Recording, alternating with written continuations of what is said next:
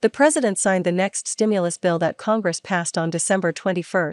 The legislation extends unemployment assistance not only for employees but also for independent contractors and other self-employed individuals for 11 weeks. The bill, H.R. 133, includes the Continued Assistance for Unemployed Workers Act of 2020, which provides for an extension of the CARES Act unemployment provisions from December 31, 2020 until March 14, 2021, including the provisions that had created a new form of benefits for all self-employed individuals, Pandemic Unemployment Assistance, PUA. As detailed in a prior blog post, the original CARES Act provided PUA benefits for up to $600 a week for as many as 39 weeks, retroactive to January 27, 2020. The new stimulus bill, CARES Act 2, halves that amount and limits PUA to $300 per week. Those eligible for PUA also will receive an additional $300 per week through the end of the extension period, whereas CARES Act I had added $600 per week in federal stimulus payments. Finally, the new stimulus bill provides independent contractors with paid sick and paid family leave benefits through March 14, 2021. Independent contractors to apply for extended PUA benefits.